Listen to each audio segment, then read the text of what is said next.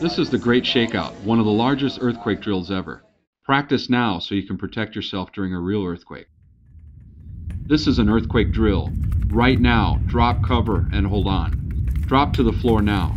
During a large earthquake, the ground might jerk strongly and knock you down.